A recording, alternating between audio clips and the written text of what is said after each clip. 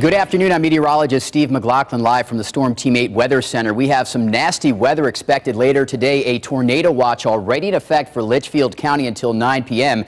and a flash flood watch in effect through tomorrow morning at 8 a.m. for Hartford, Tolland, and Windham counties.